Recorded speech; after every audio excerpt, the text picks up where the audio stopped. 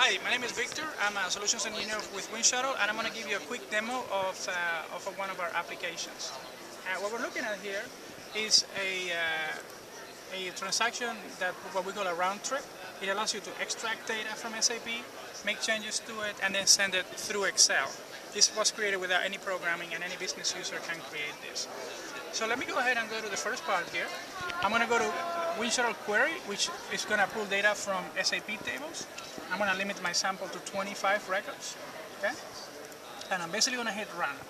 So right now it's asking me to log into SAP, because obviously we honor SAP security.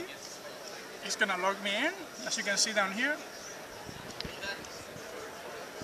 right here, okay?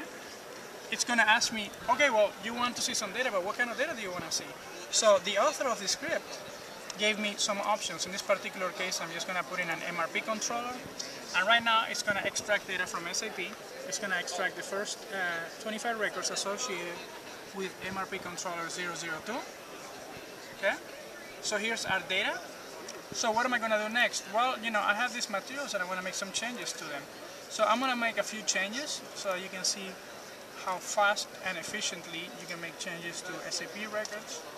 I'm going to make a few changes to gross weights, and then I'm going to plant a couple of errors, okay? So that you can see how we manage errors, right? And a couple of other things here. Okay, so I'm going to go ahead and save my changes. Then I'm going to switch to transaction. Now, transaction allows you to send data into SAP. Query extracts it, transaction sends it back in, okay?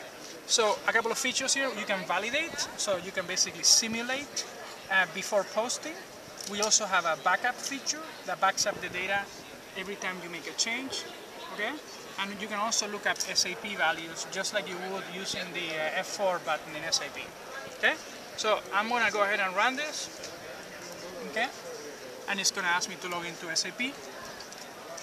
SAP security is key here, okay? Checking my user authorization, and now it's just basically processing my changes. Okay? So as you can see, if I made a change, you get your message back from SAP. If I didn't make a change, so we basically just processed 23 records, 23 SAP records in 11 seconds. Okay?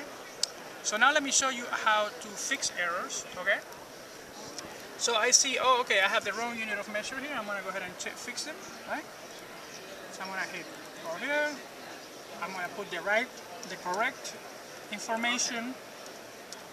Okay. I'm going to save, and then I'm going to go ahead and tell Winshuttle, please run on errors only. Don't process the whole batch job, just the errors. So I'm going to hit run. Okay. And there are my two record changes. So that's a quick teaser. Winshuttle allows you to, use SAP through Excel or Forms interface very easily and efficiently.